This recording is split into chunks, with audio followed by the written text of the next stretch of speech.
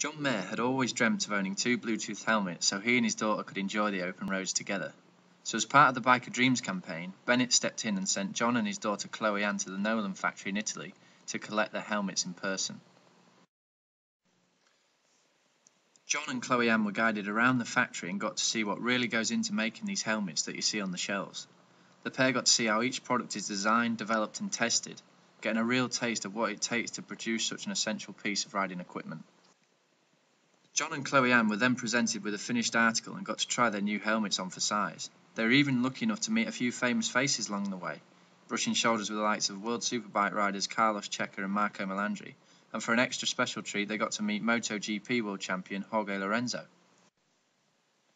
For more information and to submit your dream, go to bennettsbikingdream.co.uk.